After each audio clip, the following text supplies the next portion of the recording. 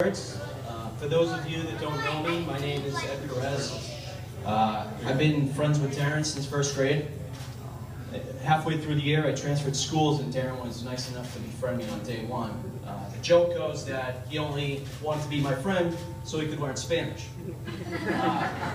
Well, after 28 years, I know it's BS because he still doesn't know Spanish. Touché. When I started thinking of what anecdote I wanted to tell, for some reason, the same story kept coming to mind. It's embarrassing to Darren, and has nothing to do with his love for Kim, but unfortunately, I'm still going to tell it. So we're in high school, and a bunch of us were going to Hampton for the weekend. Darlene was nice enough to lend us her Pathfinder, so we go cruise the strip, be really cool in Hampton. So we all jumped in the car, we met there. Darren started back up, and bam! Ran right into Dave's car.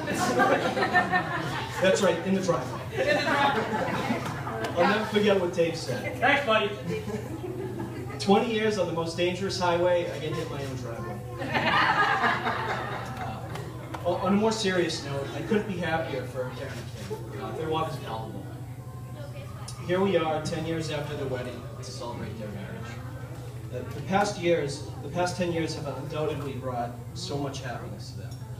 It's no mistake their children, Aiden, Alexa, Audrey, and Antonio James, are so happy and well-adjusted.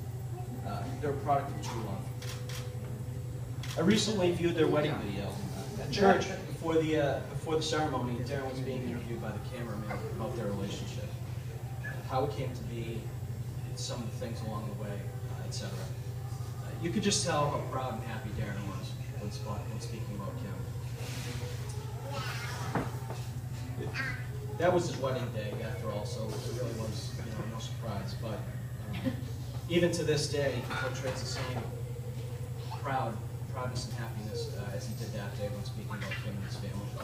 I think it's a true testament to their love. So please join me in toasting the Campbell family. May the next 10 years be as fulfilling as the past 10.